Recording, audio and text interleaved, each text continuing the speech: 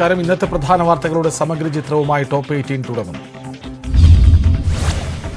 വഖഫ് നിയമനം PSCക്ക് വിട്ട തീരുമാനം റദ്ദാക്കാനുള്ള ബിൽ നാളെ നിയമസഭയിൽ. ബില്ലിന് മന്ത്രിസഭ അംഗീകാരം നൽകി. നാളെ സഭയിൽ ബിൽ ഔട്ട് ഓഫ് അജണ്ടയായി കൊണ്ടുവരും. വിവരങ്ങളുമായി VV അരുണൊപ്പം ചേരുന്നു. അരുൺ, നിയമനത്തിന് പുതിയ സംവിധാനം കൊണ്ടുവരുമെന്നാണോ? കൃഷ്ണരാജ, വഖഫ് നിയമനങ്ങൾ PSCക്ക് വിടാൻ നേരത്തെ സർക്കാർ തീരുമാനിച്ചിരുന്നു. ഇതിനായി ഒരു ബില്ലും സഭയിൽ അവതരിപ്പിച്ച് പാസാക്കിയിരുന്നു. എന്നാൽ അതിനുശേഷം വലിയ പ്രതിഷേധമാണ് മുസ്ലിം സംഘടനകളുടെ ഭാഗത്തു നിന്നും മുസ്ലിം ലീഗിന്റെ ഭാഗത്തു നിന്നും ഉണ്ടായത്. ഇതിനെ തുടർന്നാണ് സർക്കാർ തീരുമാനം.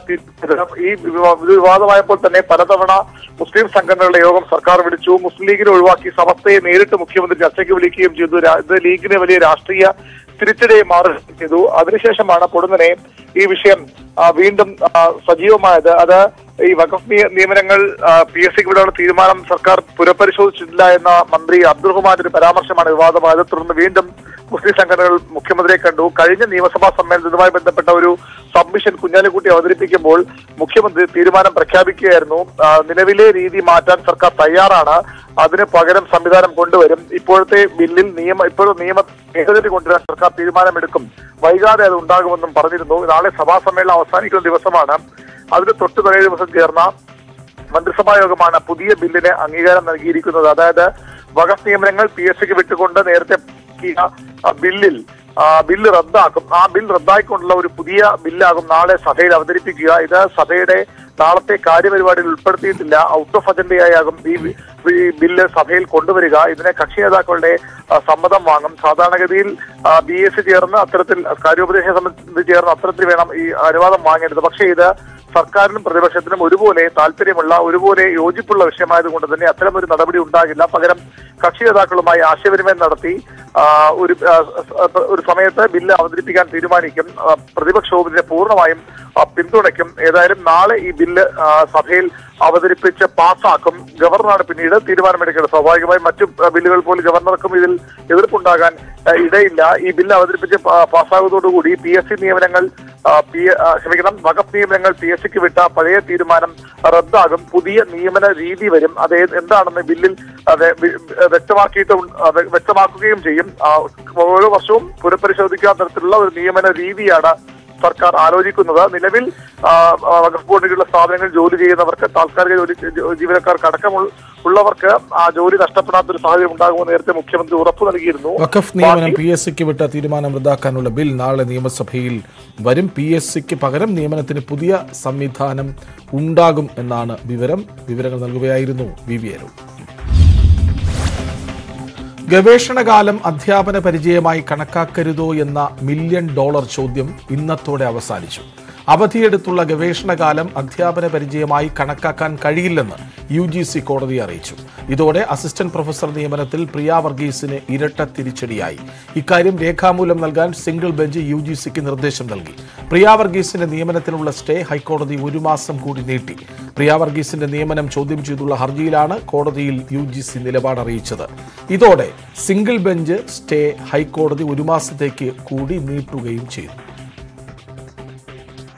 ഗവേഷണകാലം അധ്യാപന പരിചയമായി കണക്കാക്കാൻ കഴിയില്ലെന്നാണ് കണ്ണൂർ സർവകലാശാല അസോസിയേറ്റ് പ്രൊഫസറായുള്ള പ്രിയ വർഗീസിന്റെ നിയമനം ചോദ്യം ചെയ്തുള്ള ഹർജിയിൽ UGC ഹൈക്കോടതിയെ വാക്കാൽ അറിയിച്ചത്. ഇക്കാര്യം രേഖാമൂലം അറിയിക്കാൻ സിംഗിൾ ബെഞ്ച് UGCക്ക് നിർദ്ദേശം നൽകി. പ്രിയ വർഗീസിന്റെ നിയമന നടപടിക്കുള്ള ഇടക്കാല സ്റ്റേ 1 മാസം കൂടി കോടതി നീട്ടി. പ്രിയ വർഗീസിന് 8 വർഷത്തെ അധ്യാപന പരിചയമില്ലെന്നും UGC കോടതിയെ അറിയിച്ചു. നിയമന പട്ടികയിൽ 2ാം റാങ്കുകാരനായ ജോസഫ് സ്കറിയ നൽകിയ ഹർജി ഹൈക്കോടതി പിന്നീട് വീണ്ടും പരിഗണിക്കും. പ്രിയ വർഗീസിനെ ഒഴിവാക്കി റാങ്ക് പട്ടിക പുനഃക്രമീകരിക്കണം എന്നാവശ്യപ്പെട്ടാണ് ഹർജിക്കാരൻ കോടതിയെ സമീപിച്ചത്. UGC നിലപാട് പ്രതീക്ഷ നൽകുന്നതാണെന്ന് ജോസഫ് സ്കറിയ ന്യൂസ് 18നോട് പ്രതികരിച്ചു. പ്രൊമോഷൻ ആണെങ്കിൽ കണക്കാക്കുന്നതിന്റെ യുക്തി ഇതാണ്. സർവീസിലാണ് ഒരാൾ സർവീസിൽ കയറി അദ്ദേഹം ആ സർവീസിൽ ഇരിക്കുന്നു എന്നുള്ളതുകൊണ്ട്, പക്ഷെ അദ്ദേഹം ടീച്ചിങ്ങിന്റെ യാതൊരു ഡ്യൂട്ടികളും ഈ FDP കാലത്ത് ചെയ്യുന്നില്ല. അതുകൊണ്ടാണ് ഇത് ടീച്ചിങ് എക്സ്പീരിയൻസിൽ കൗണ്ട് ചെയ്യാത്തത്. നേരെ മറിച്ച് സർവീസിന്റെ ആനുകൂല്യം അദ്ദേഹത്തിന് കിട്ടുന്നില്ലെങ്കിൽ അദ്ദേഹത്തിന് സർവീസ് ബ്രേക്ക് ആയിട്ടോ ഒക്കെ വരും. അത്ര ഒരു ആനുകൂല്യം അതിൽ കൊടുക്കുന്ന ഒരു ഇളവ് മാത്രമാണിത്. UGC മാനദണ്ഡങ്ങൾ മറികടന്നാണ് നിയമനമെന്നും റിസർച്ച് സ്കോറിൽ ഏറെ പിന്നിലായിരുന്ന പ്രിയ വർഗീസിനെ അഭിമുഖത്തിൽ കൂടുതൽ മാർക്ക് നൽകി 1ാം റാങ്കിലെത്തിക്കുകയായിരുന്നുവെന്നും ഹർജിയിൽ ഉന്നയിച്ചിരുന്നു. ഒന്നാം റാങ്കുകാരിയായ പ്രിയയ്ക്ക് 156ഉം ജോസഫ് സ്കറിയയ്ക്ക് 651 റിസർച്ച് സ്കോർ. അതേസമയം തനിക്ക് അസോസിയേറ്റ് പ്രൊഫസറായി നിയമനം നൽകണമെന്നാവശ്യപ്പെട്ട് ഡോക്ടർ ജോസഫ് സ്കറിയ മറ്റൊരു ഹർജി കൂടി നൽകിയിട്ടുണ്ട്. ജോസഫ് സ്കറിയയുടെ ആവശ്യം കോടതി നടപടികളുടെ ദുരുപയോഗമെന്ന് സർവകലാശാല കോടതിയെ അറിയിച്ചു. ഈ ഹർജിയും കോടതി പിന്നീട് പരിഗണിക്കും. ന്യൂസ് 18 കൊച്ചി. പ്രിയ വർഗീസിൽ നിന്ന് പി രാജീവിലേക്ക് എത്തുമ്പോൾ വളരെ പോസിറ്റീവായ ഒരു നിലപാട് പ്രഖ്യാപനത്തിന്റെ ഉറച്ച ശബ്ദം കേൾക്കാനാകും. കൊടികുത്തുക, മുടക്കുക എന്ന പരമ്പരാഗത രാഷ്ട്രീയ ശീലത്തിന്റെ കടയ്ക്കൽ കത്തിവെക്കുന്ന വാക്കുകളാണ് നിയമസഭയിൽ നിയമമന്ത്രിയിൽ നിന്നുണ്ടായത്. ഏത് പദ്ധതി ഉണ്ടായാലും അവിടെ കൊണ്ട് കുത്താനുള്ളതല്ല രാഷ്ട്രീയ പാർട്ടികളുടെ കൊടിയെന്നായിരുന്നു പി രാജീവിന്റെ വാക്കുകൾ. ഇനിയുണ്ടായാൽ ഏത് രാഷ്ട്രീയ പാർട്ടിയാണോ അവരുടെ നേതൃത്വം ഇടപെട്ട് പരിഹരിക്കണമെന്നും മന്ത്രി പറഞ്ഞു.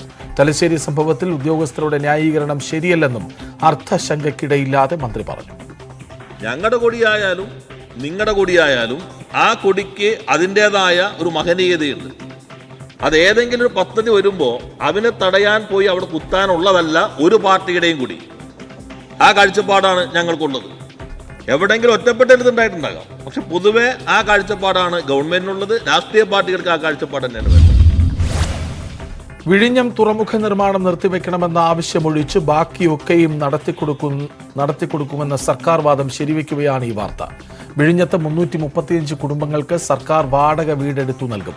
പുനരധിവാസ പാക്കേജ് വേഗത്തിൽ നടപ്പാക്കാനും മന്ത്രിസഭായോഗം തീരുമാനിച്ചു. മുട്ടത്തറയിൽ കണ്ടെത്തിയ സ്ഥലത്ത് ഫ്ളാറ്റ് നിർമ്മിക്കാനും തീരുമാനമായി. എന്നാൽ തുറമുഖ നിർമ്മാണം നിർത്തിവെച്ച് പരിസ്ഥിതി ആഘാതം പഠിക്കാതെ സമരം അവസാനിപ്പിക്കില്ലെന്ന് ആവർത്തിക്കുകയാണ് ലത്തീൻ സഭ. അതുകൊണ്ട് തന്നെ 16 ദിവസം പിന്നിട്ട് സമരം ശക്തമായി തുടരുകയാണ്. ഇതിനിടെ നിർമ്മാണം 80% പൂർത്തിയാക്കിയെന്നും ഒരു മത്സ്യത്തൊഴിലാളി കുടുംബത്തെയും ഒഴിപ്പിച്ചിട്ടില്ലെന്നും അദാനി ഗ്രൂപ്പ് ഹൈക്കോടതിയെ അറിയിച്ചു. എന്നാൽ ആയിരങ്ങളുടെ ജീവിതത്തെ ബാധിക്കുന്ന പ്രശ്നമാണെന്നും വ്യവസ്ഥകൾ പാലിക്കാതെ നിർമ്മാണം അനുവദിക്കാനാകില്ലെന്നും വൈദികർ കോടതിയിൽ നിലപാടെടുത്തു. നിർമ്മാണം നിർത്തിവെക്കാനാകില്ലെന്ന് സർക്കാരും കോടതിയെ അറിയിച്ചു. ഹർജി കോടതി വിധി പറയാൻ മാറ്റി. ഇന്നലെ അത്രയ്ക്കങ്ങോട്ട് തുറന്നു പറയാൻ തരൂർ തയ്യാറായിരുന്നില്ല. എന്നാൽ ഇന്ന് മത്സരിക്കാനുള്ള സാധ്യത തള്ളാതെ തരൂർ രംഗത്തെത്തി. തെരഞ്ഞെടുപ്പ് നടക്കുന്നത് പാർട്ടിയെ കൂടുതൽ ശക്തിപ്പെടുത്തും. ഹിന്ദി മേഖലയിൽ നിന്ന് പ്രസിഡന്റ് ഉണ്ടാകണമെന്ന പ്രചാരണം ശരിയല്ലെന്നും തരൂർ പറയുമ്പോൾ ഒരു കാര്യം വ്യക്തമാണ്: കോൺഗ്രസ് അധ്യക്ഷ സ്ഥാനത്തേക്ക് മത്സരമുണ്ടാകും. തരൂരിന്റെ നീക്കത്തെ ഉൾക്കൊള്ളും വിധമായിരുന്നു KPCC അധ്യക്ഷന്റെ പ്രതികരണം. തരൂർ യോഗ്യനാണെന്നായിരുന്നു സുധാകരന്റെ പ്രതികരണം. AICC അധ്യക്ഷ സ്ഥാനത്തേക്ക് തെരഞ്ഞെടുപ്പുണ്ടാകുമെന്ന് വ്യക്തമാക്കുന്നതാണ് G23യുടെ ഭാഗമായ ശശി തരൂരിന്റെ വാക്കുകൾ. മത്സരിക്കുമോ എന്ന് വ്യക്തത വരുത്തിയില്ലെങ്കിലും പ്രസിഡന്റ് സ്ഥാനാർത്ഥിയാവാനുള്ള സാധ്യത ശശി തരൂർ തള്ളിക്കളയുന്നില്ല. തനിക്ക് പുറമെ മറ്റു ചിലരും സ്ഥാനാർത്ഥിയാകാൻ ആലോചിക്കുന്നുണ്ടെന്ന് തരൂർ വ്യക്തമാക്കി. ഒരു കുടുംബത്തംഗം വേണോ, ആ കുടുംബത്തെ പ്രതിനിധി വേണോ, അങ്ങനെയാണെങ്കിൽ അവർ കിട്ടിക്കോട്ടെ. അല്ലെങ്കിൽ വേറെ വല്ലവർ വേണമെന്നുണ്ടെങ്കിൽ ഒരു മത്സരം ഉണ്ടാവട്ടെ. എൻ്റെ അഭിപ്രായത്തിൽ നമ്മളുടെ പാർട്ടിക്ക് ഇത് ഗുണമേ ചെയ്യും. ഹിന്ദി മേഖലയിൽ നിന്നുള്ള ആളാകണം കോൺഗ്രസ് അധ്യക്ഷനാകേണ്ടതെന്ന പ്രചാരണം തരൂർ തള്ളി. പ്രതികരണം ഇങ്ങനെ: आजकल तो अगर आप राजनीति करना चाहते हैं तो आपको हिंदी बोलना ही पड़ेगा. तो हिंदी बोल सकते हैं, दक्षिण भारतवासियों हिंदी बोल सकते हैं, अब मैं भी बोल सकता हूँ. लेकिन वो बात नहीं है. मेरे ख्याल में अगर लोग चाहते हैं कि कोई हिंदी राज्य से उनका एक उम्मीदवार चाहिए तो उनको वहाँ वोट देने दो. ഇതിനിടെ ശശി തരൂർ കോൺഗ്രസ് അധ്യക്ഷ സ്ഥാനത്തേക്ക് മത്സരിക്കുന്നതിനെ സ്വാഗതം ചെയ്ത കെ സുധാകരൻ രംഗത്തെത്തി. അതുകൊണ്ട് ശശി തരൂർ അതിന് അർഹതയുള്ള ഒരാളാണ്. അദ്ദേഹത്തിന് മത്സരിക്കാൻ ആഗ്രഹിച്ചെങ്കിൽ അതിന് കുറ്റം വരുത്തേണ്ട കാര്യമില്ല. കോൺഗ്രസ് വർക്കിംഗ് കമ്മിറ്റി അംഗങ്ങളെ നിശ്ചയിച്ച രീതിയോടും തരൂർ അടക്കമുള്ള നേതാക്കൾക്ക് എതിർപ്പുണ്ട്. തെരഞ്ഞെടുപ്പിലൂടെ അംഗങ്ങളെ കണ്ടെത്തണമായിരുന്നുവെന്നാണ് തരൂരിന്റെ നിലപാട്. ന്യൂസ് 18 തിരുവനന്തപുരം. സംസ്ഥാനത്ത് നാളെ അതിശക്തമായ മഴയ്ക്ക് സാധ്യത. ഇന്ന് 8 ജില്ലകളിലും നാളെ 7 ജില്ലകളിലും ഓറഞ്ച് അലർട്ടാണ്. തിരുവനന്തപുരം മുതൽ എറണാകുളം വരെയുള്ള ജില്ലകളിലും മലപ്പുറം ജില്ലയിലും ഇന്ന് ഓറഞ്ച് അലർട്ട്. കൊല്ലം മുതൽ തൃശൂർ വരെയുള്ള ജില്ലകളിലാണ് നാളെ ഓറഞ്ച് അലർട്ട് പ്രഖ്യാപിച്ചിരിക്കുന്നത്. തമിഴ്നാടിനും സമീപ പ്രദേശങ്ങൾക്ക് മുകളിലുമായി ചക്രവാത ചുഴിയും തമിഴ്നാട് മുതൽ പടിഞ്ഞാറൻ വിദർഭ വരെ ന്യൂനമർദ്ദപാത്തി നിലനിൽക്കുന്നതുമാണ് മഴയ്ക്ക് കാരണങ്ങൾ. കേരള, കർണാടക, ലക്ഷദ്വീപ് തീരങ്ങളിൽ സെപ്റ്റംബർ 3 വരെ മത്സ്യബന്ധനത്തിന് പോകാൻ പാടില്ലെന്ന് കേന്ദ്ര കാലാവസ്ഥാ വകുപ്പ് അറിയിച്ചു. അതേസമയം തിരുവനന്തപുരം ജില്ലയിൽ ക്വാറിയിങ്, മൈനിംഗ്, ഖനന പ്രവർത്തനങ്ങളും മലയോര മേഖലയിലേക്കുള്ള അവശ്യ സർവീസുകൾ ഒഴികെയുള്ള ഗതാഗതം, ബീച്ചിലേക്കുള്ള വിനോദസഞ്ചാരം എന്നിവ നിരോധിച്ചുകൊണ്ട് ജില്ലാ കളക്ടർ ഉത്തരവിട്ടു. 6 മണിക്കൂറിലേറെ നീണ്ട മഴയിലെത്തിയ വെള്ളം ഇന്നലെ മാത്രമല്ല കൊച്ചിക്കാരെ ബുദ്ധിമുട്ടിലാക്കിയത്. മഴ മാറി നിന്ന ഇന്നത്തെ പകലും നഗരവാസികൾക്കത്ര നല്ലതായിരുന്നില്ല. ചെളിയടിഞ്ഞ വീടുകളിലും ഫ്ളാറ്റുകളിലും വാണിജ്യ സ്ഥാപനങ്ങളിലും ശുചീകരണ പ്രവർത്തനങ്ങൾ നടക്കുകയാണ്. വിമർശനം ശക്തമായതോടെ കാനകളും കനാലുകളും വൃത്തിയാക്കാൻ ഒടുവിൽ കോർപ്പറേഷൻ ജീവനക്കാരും രംഗത്തിറങ്ങി.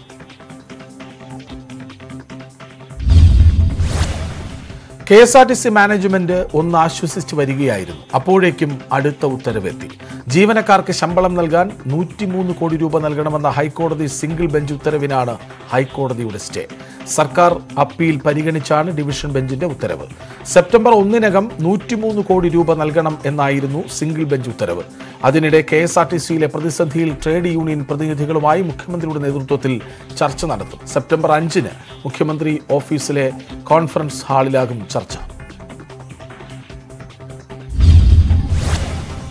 കേരളം ഇന്ന് നേരിടുന്ന വലിയൊരു പ്രശ്നത്തിന് പരിഹാരം കാണാൻ ഭരണപക്ഷവും പ്രതിപക്ഷവും ഒരേ മനസ്സോടെ കൈകോർത്ത കാഴ്ചയ്ക്കാണ് നിയമസഭ ഇന്ന് സാക്ഷ്യം വഹിച്ചത്.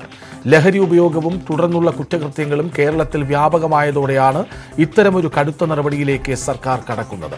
മയക്കുമരുന്നു കേസുകളിലെ സ്ഥിരം കുറ്റവാളികളെ ജയിലിലടയ്ക്കാൻ സ്പെഷ്യൽ ഡ്രൈവുമായി സർക്കാർ മുന്നോട്ടു പോകും. സ്ഥിരം കുറ്റവാളികളെ 2 വർഷം വരെ കരുതൽ വയ്ക്കാനും കുറ്റകൃത്യങ്ങൾ ഏർപ്പെടില്ലെന്ന ബോണ്ട് വാങ്ങാനുമുള്ള നിയമം കർശനമായി നടപ്പാക്കാനാണ് തീരുമാനം. പ്രതിപക്ഷത്തിന്റെ അടിയന്തര പ്രമേയ നോട്ടീസിനുള്ള മറുപടിയായാണ് മുഖ്യമന്ത്രി ഇക്കാര്യം വ്യക്തമാക്കിയത്. ലഹരി സംഘങ്ങളെ നേരിടാനുള്ള സർക്കാർ പദ്ധതികൾക്ക് ആദ്യാവസാനം UDF ഒപ്പമുണ്ടെന്ന് പ്രതിപക്ഷ നേതാവും പറഞ്ഞു. 3 ബില്ലുകൾ പരിഗണിക്കേണ്ട ദിവസമായിരുന്നില്ലെങ്കിൽ അടിയന്തര പ്രമേയം ചർച്ച ചെയ്തേനെ എന്ന് പറഞ്ഞ മുഖ്യമന്ത്രി ലഹരിയുടെ പിടിയിൽ നിന്ന് സംസ്ഥാനത്തെ മോചിപ്പിക്കുമെന്ന് വ്യക്തമാക്കി. ലഹരിക്കെതിരെയുള്ള സംസ്ഥാനത്തിന്റെ യുദ്ധപ്രഖ്യാപന സന്ദേശമായി മാറട്ടെ സഭയിലെ ചർച്ചകളെന്ന് സ്പീക്കർ MP രാജേഷും ആശംസിച്ചു. 2 ദിവസത്തെ സന്ദർശനത്തിനായി പ്രധാനമന്ത്രി നരേന്ദ്രമോദി നാളെ കേരളത്തിലെത്തും. കൊച്ചിൻ ഷിപ്പ്യാർഡ് നിർമ്മിച്ച രാജ്യത്തെ ആദ്യ തദ്ദേശീയ വിമാനവാഹിനി കപ്പലായ INS വിക്രാന്ത് പ്രധാനമന്ത്രി വെള്ളിയാഴ്ച കമ്മീഷൻ ചെയ്യും. റെയിൽവേയുടെയും കൊച്ചി മെട്രോയുടെയും പദ്ധതികൾ ഉദ്ഘാടനം ചെയ്യുന്ന പ്രധാനമന്ത്രി BJPയുടെ പൊതുസമ്മേളനത്തെയും അഭിസംബോധന ചെയ്യും. നാളെ വൈകിട്ട് 4-ന് നെടുമ്പാശ്ശേരി വിമാനത്താവളത്തിലെത്തുന്ന പ്രധാനമന്ത്രിയുടെ ആദ്യ പൊതുപരിപാടി BJPയുടെ പൊതുയോഗമാണ്. നെടുമ്പാശ്ശേരിയിൽ നടക്കുന്ന പൊതുസമ്മേളനത്തിൽ 10,000-ലധികം പ്രവർത്തകർ പങ്കെടുക്കും. തുടർന്ന് സിയാൽ കൺവെൻഷൻ ഹാളിൽ കേരളത്തിലെ റെയിൽവേ വികസന പദ്ധതികളുടെയും കൊച്ചി മെട്രോയുടെ പുതിയ സ്റ്റേഷനുകളുടെയും ഉദ്ഘാടനം നിർവഹിക്കും. എറണാകുളം നോർത്ത് സൌത്ത് റെയിൽവേ സ്റ്റേഷനുകളുടെയും കൊല്ലം സ്റ്റേഷന്റെയും നവീകരണമാണ് ഉദ്ഘാടനം ചെയ്യുന്നത്. കൊച്ചി മെട്രോ 1-ാം റീച്ചിന്റെ ഭാഗമായ വടക്കേക്കോട്ട SN ജംഗ്ഷൻ എന്നീ പുതിയ സ്റ്റേഷനുകളാണ് ഉദ്ഘാടനം ചെയ്യപ്പെടുക. ഇതോടെ 1.8 കിലോമീറ്റർ ദൂരം കൊച്ചി മെട്രോയ്ക്ക് പുതുതായി കൂട്ടിച്ചേർക്കപ്പെടുകയാണ്. കൊച്ചിയിലേക്ക് തിരിക്കുന്ന പ്രധാനമന്ത്രി കാലടി ആദിശങ്കര ജന്മഭൂമി ക്ഷേത്രവും സന്ദർശിക്കും. രാത്രി കൊച്ചി താജ് മലബാറിൽ സംസ്ഥാന BJPയുടെ കോർ കമ്മിറ്റി യോഗത്തിലും അദ്ദേഹം പങ്കെടുക്കും. പിറ്റേന്ന് രാവിലെ 9:30-ന് ആത്മനിർഭർ ഭാരത് വഴി കൊച്ചി കപ്പൽശാലയിൽ രാജ്യം തദ്ദേശീയമായി നിർമ്മിച്ച വിമാനവാഹിനി കപ്പലായ INS വിക്രാന്ത് പ്രധാനമന്ത്രി കമ്മീഷൻ ചെയ്യും. ഇതോടെ കപ്പൽ ഇന്ത്യൻ നാവികസേനയുടെ ഭാഗമാകും. സംസ്ഥാനത്തെ പരിപാടികൾക്ക് ശേഷം മംഗളൂരുവിലേക്ക് പോകുന്ന പ്രധാനമന്ത്രി അവിടെ 3,800 കോടി രൂപയുടെ വ്യവസായവൽകൃത പദ്ധതികൾക്ക് തറക്കല്ലിടും. ന്യൂ മംഗളൂരു തുറമുഖ അതോറിറ്റിയുടെ 280 കോടി രൂപയുടെ യന്ത്രവൽകൃത പദ്ധതികൾക്കും പ്രധാനമന്ത്രി തുടക്കം കുറിക്കും. ന്യൂസ് 18 കൊച്ചി. രാജ്യത്തെ സാമ്പത്തിക വളർച്ചാ നിരക്കിൽ വൻ വർധന. നടപ്പു സാമ്പത്തിക വർഷത്തിന്റെ ആദ്യ പാദത്തിൽ 13.5% GDP. തൊട്ടു മുൻപത്തെ പാദത്തേക്കാൾ 4.1% വർധന. ഉപഭോഗത്തിലെ വർധനയാണ് വളർച്ചാ നിരക്ക് കൂടാൻ കാരണം. എന്നാൽ GDP ആദ്യ പാദത്തിൽ 16.2%-ലെത്തുമെന്ന RBIയുടെ പ്രതീക്ഷയ്ക്കൊത്ത് നിരക്ക് ഉയർന്നില്ല. ഏറ്റവും വേഗം വളർച്ച കൈവരിച്ച വർഷമെന്ന പ്രത്യേകത ഇത്തവണയുണ്ട്. സോവിയറ്റ് യൂണിയന്റെ അവസാന പ്രസിഡന്റായിരുന്ന മിഖായേൽ ഗോർബച്ചേവ് അന്തരിച്ചു. മോസ്കോയിലായിരുന്നു അന്ത്യം. 91 വയസ്സായിരുന്നു. സോവിയറ്റ് യൂണിയന്റെ തകർച്ചയ്ക്ക് കാരണക്കാരനെന്ന് വിമർശിക്കപ്പെട്ട ഗോർബച്ചേവാണ് ശീതയുദ്ധം അവസാനിപ്പിച്ചത്. Как только мы создадим новую экономическую среду каждого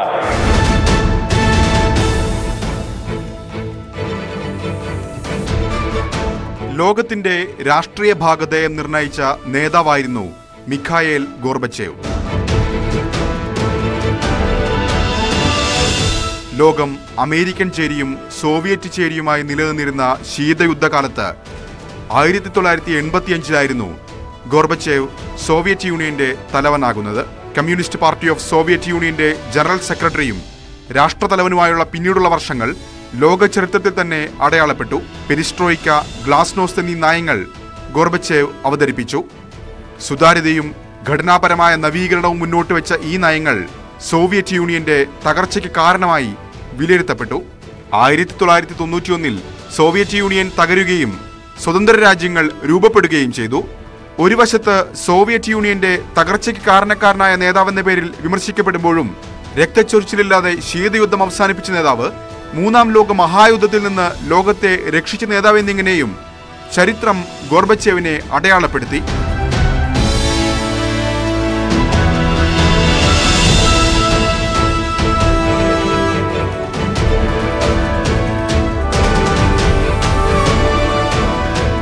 സമാധാന ഇടപെടലുകൾക്ക് 1990 നൊബേൽ സമ്മാനം നൽകി ആദരിച്ചു. സോവിയറ്റ് യൂണിയന്റെ തകർച്ചയ്ക്ക് ശേഷം 1996 തിരിച്ചുവരവിന് ശ്രമിച്ചെങ്കിലും പരാജയപ്പെട്ടു. പ്രസിഡന്റ് തെരഞ്ഞെടുപ്പിൽ മത്സരിച്ച ഗോർബച്ചേവിന് ലഭിച്ചത് 1% താഴെ മാത്രം വോട്ട്. ഏതായാലും കഴിഞ്ഞ അരനൂറ്റാണ്ടിനിടെ ലോകം ഏറെ ചർച്ച ചെയ്യപ്പെട്ട നേതാവാണ് മിഖായേൽ ഗോർബച്ചേവ് എന്നതിൽ സംശയമില്ല. International desk, news 18. ലോകത്തെ മുഴുവൻ കണ്ണീരിലാക്കി ഡയാന രാജകുമാരി വിട പറഞ്ഞിട്ട് ഇന്ന് 25 വർഷം പൂർത്തിയായി. പാരീസിലുണ്ടായ കാർ അപകടത്തിൽ 1997 ഓഗസ്റ്റ് 31 ഡയാന മരിച്ചത്. 20-ാം നൂറ്റാണ്ടിൽ ലോകമാഘോഷിച്ച രാജകുമാരി. അകാലത്തിലാണ് മരണമെങ്കിലും ഇന്നും ജനഹൃദയങ്ങളിൽ രാജകുമാരി എന്നാൽ ഡയാനയാണ്. The driver and Dodi Al-Fayed died at once. The security man and Diana initially both survived, though ambulancemen spent 2 hours with her at the scene. 1997 August 30 രാത്രി പാരീസ് നഗരത്തിലുണ്ടായ കാർ അപകടം ലോകത്തെ മുഴുവൻ കണ്ണീരിലാക്കി. ഗുരുതരമായി പരുക്കേറ്റ ഡയാനയുടെ മരണവാർത്തയാണ് തൊട്ടടുത്ത ദിവസം കേട്ടത്.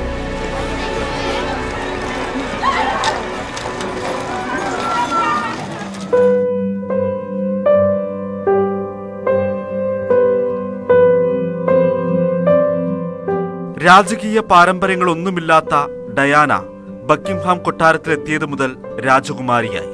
ബ്രിട്ടീഷ് കിരീടാവകാശി ചാൾസുമായി 19-ാം വയസ്സിലായിരുന്നു വിവാഹം. ബക്കിംഗ്ഹാം കൊട്ടാര ബാൽക്കണിയിൽ ഡയാനയെ കാണാൻ ജനമൊഴുകി. ലോകം ഡയാനയെ മാത്രം കണ്ടു. ഫെയറി ടെയിൽ കഥകളിലെ രാജകുമാരി കണക്കെ. ഇതിനിടയിൽ എപ്പോഴോ ചാൾസുമായുള്ള ബന്ധത്തിൽ വിള്ളലുണ്ടായി.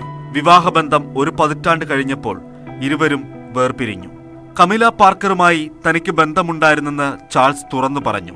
BBC-ക്ക് നൽകിയ വിവാദ അഭിമുഖത്തിൽ ഡയാന നടത്തിയ വെളിപ്പെടുത്തലുകൾ രാജകുടുംബത്തെ ഉലച്ചു. തങ്ങളുടെ വിവാഹബന്ധത്തിൽ 3 പേരുണ്ടായിരുന്നെന്ന് ഡയാന തുറന്നടിച്ചു.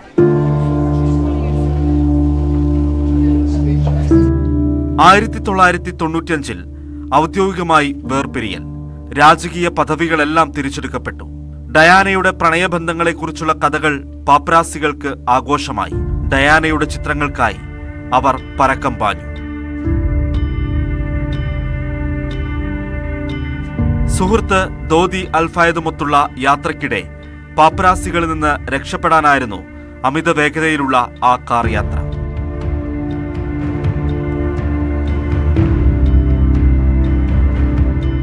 ഡയാനയ്ക്ക് മുമ്പും ശേഷവും ഇതുപോലൊരു രാജകുമാരി ഉണ്ടായിട്ടില്ല.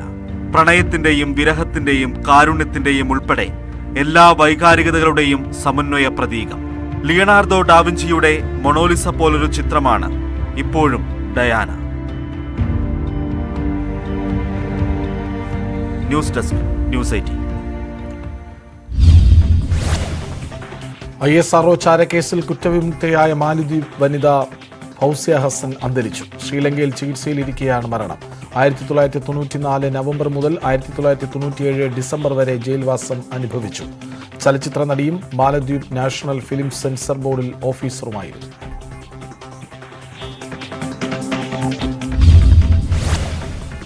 TP കേസ് പ്രതികൾക്ക് എത്ര ദിവസം പരോൾ അനുവദിച്ചു? പരോൾ കാലയളവിൽ ഇവർ മറ്റു കേസുകളിൽ ഏർപ്പെട്ടു. KK രമയാണ് ഈ ചോദ്യങ്ങൾ നിയമസഭയിൽ ഉന്നയിച്ചത്.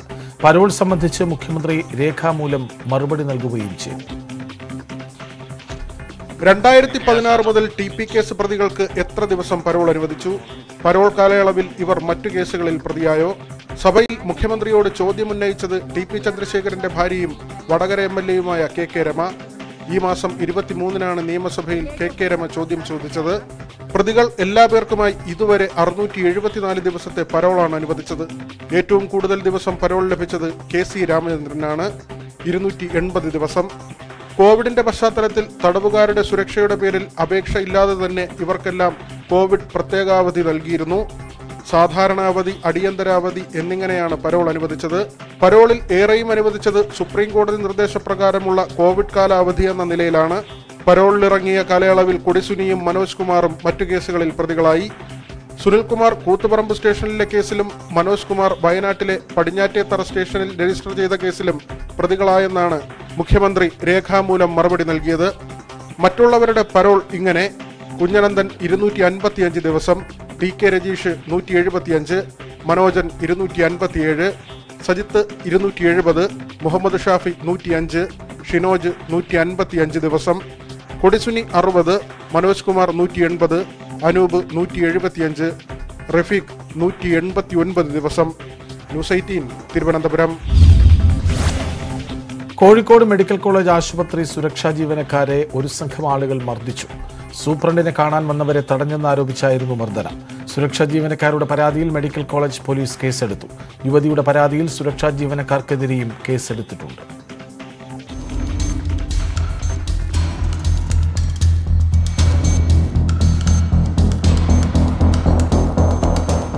സൂപ്രണ്ടിന്റെ ഓഫീസിലേക്ക് പോകണമെന്നാവശ്യപ്പെട്ടെത്തിയ ദമ്പതികളെ ഇന്ന് രാവിലെ സെക്യൂരിറ്റി ജീവനക്കാരൻ തടഞ്ഞതാണ് പ്രശ്നങ്ങളുടെ തുടക്കം.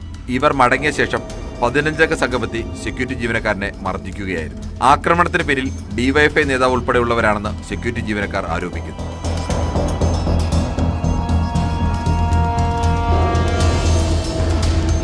അവരോട് ചോദിച്ചു തോന്നുന്നു, അകത്തോട്ട് കടക്കാൻ വേണ്ടിയിട്ട് 2 പേര്, ഒരു ലേഡി ഉണ്ടായിരുന്നു പറഞ്ഞ ഒരു ആളും. അപ്പോൾ പറഞ്ഞ ഇതിലെ കടക്കാൻ പറ്റില്ല, പാസ്സൊന്നും ഇല്ലാതെ കടക്കാൻ പറ്റില്ല. നമ്മൾ സൂപ്രണ്ട് സാറും അതുപോലെ തന്നെ സർജൻ സാറും പറഞ്ഞാൽ നമുക്ക് കേൾക്കാൻ പറ്റുള്ളൂ. അപ്പോൾ അവർ നേരെ ഞങ്ങൾക്ക് ഇതിലെ തന്നെ പോകേണ്ടത്, ഞങ്ങൾക്ക് ഇതിലെ പോയി കഴിഞ്ഞാൽ നിങ്ങൾ എന്താക്കും എന്നുള്ള തട്ടിക്കയറിക്കൊണ്ടുള്ള സംസാരമായി. അപ്പം ഇവർ ഒഴിഞ്ഞു മാറുകയും ചെയ്ത് അവരങ്ങ് പോവുകയും ചെയ്തു. അവർ പോയി തിരിച്ചു വന്നത് ഒരു 10-15 പേരിലുള്ള കൂട്ടം ആൾക്കാരാണ് വന്നത്. അവർ വന്ന് അടിയാ തുടങ്ങിയത്. പരിക്കേറ്റ 3 സെക്യൂരിറ്റി ജീവനക്കാരെ മെഡിക്കൽ കോളേജ് ആശുപത്രിയിൽ പ്രവേശിപ്പിച്ചു. ആക്രമണത്തിന് ദൃശ്യങ്ങൾ പകർത്താൻ ശ്രമിച്ച മാധ്യമലേഖൻ ഷംസുദ്ദീനും മർദ്ദനമേറ്റു. ഇന്നെ ഉന്തലും തള്ളലും ആയപ്പോൾ ഞാൻ അവിടെ എടുത്ത ഒരു പോലീസുകാരുണ്ടായിരുന്നു ഈ സംഭവം നടക്കുന്നത്. ആ പോലീസുകാരോട് പറഞ്ഞ സാറേ ഇന്നെ ഉന്തണമുണ്ട്, വേറെ പോലീസുകാരെ വിളിച്ചോളിയായിരുന്നു. അത് കേട്ടേക്ക് ഇവര് മൂന്നാളാണ് എന്നെ തല്ലിയത്. 3 ആളും കൂടി വന്നിട്ട് ഇന്നിട്ട് തല്ലി, ഒരു ആവശ്യമില്ലാതെ. ഞാൻ ഒരു രോഗിനെ നോക്കാൻ വേണ്ടിയിട്ട്, ഞാനൊരു ഷുഗർ പേഷ്യന്റാണ്. ഇന്നെ വന്നിട്ട് 3 ആളും കൂടി നല്ല മർദ്ദിച്ചു. കത്തി ഓരോടത്ത് എന്താ കല്ല് എന്തൊക്കെ ഉണ്ട്, എന്നെ പുറത്തുനിന്ന് അടിച്ച് എന്റെ ചെള്ളക്കൊക്കെ അടിച്ചിട്ടുണ്ട്. ആശുപത്രിയിൽ രോഗികളെ സന്ദർശിക്കാനെത്തിയവർക്കും മർദ്ദനമേറ്റിട്ടുണ്ട്. സെക്യൂരിറ്റി ജീവനക്കാരുടെ പരാതിയിൽ മെഡിക്കൽ കോളേജ് പോലീസ് കേസെടുത്ത് അന്വേഷണം ആരംഭിച്ചു. സെക്യൂരിറ്റി ജീവനക്കാർ കയ്യേറ്റം ചെയ്തെന്നാരോപിച്ച പെരുവയൽ സ്വദേശിനിയായ യുവതിയും പോലീസിന് പരാതി നൽകി. പരാതിയിൽ സുരക്ഷാ ജീവനക്കാർക്കെതിരെയും പോലീസ് കേസെടുത്തു. ന്യൂസ് 18 കോഴിക്കോട്. വയനാട് മീനങ്ങാടിയിലെ മൈലമ്പാടിയിൽ വനംവകുപ്പ് സ്ഥാപിച്ച കൂട്ടിൽ വീണ കടുവ കുഞ്ഞിനെ കാട്ടിൽ തുറന്നുവിട്ടു. 4 മാസം പ്രായമുള്ള കടുവ കുഞ്ഞിനെ പിടിച്ചുവെച്ചാൽ തള്ളക്കടുവ ആക്രമണകാരിയാകുമെന്ന വിലയിരുത്തലിന്റെ അടിസ്ഥാനത്തിലാണ് വനം വകുപ്പിന്റെ നടപടി.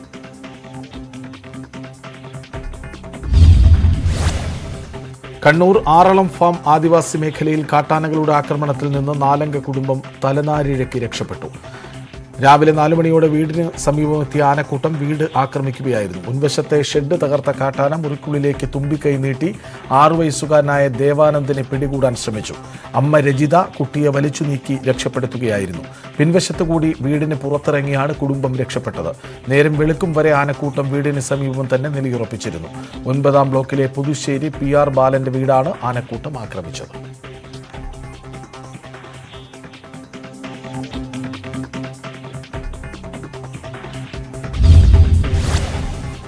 മികച്ച ഗായികയ്ക്കുള്ള ദേശീയ പുരസ്കാരം നേടിയ നഞ്ചിയമ്മയുടെ ഭൂമി തട്ടിയെടുത്ത സംഭവം ഗൗരവത്തോടെ കാണുന്നതായി റവന്യൂ മന്ത്രി കെ രാജൻ നിയമസഭയിൽ. കൈമാറ്റം റദ്ദാക്കാൻ അപേക്ഷ ലഭിച്ചിട്ടുണ്ട്. ഇത് പരിശോധിച്ച് നടപടി സ്വീകരിക്കാൻ ജില്ലാ കളക്ടർക്ക് നിർദ്ദേശം നൽകിയെന്നും മന്ത്രി.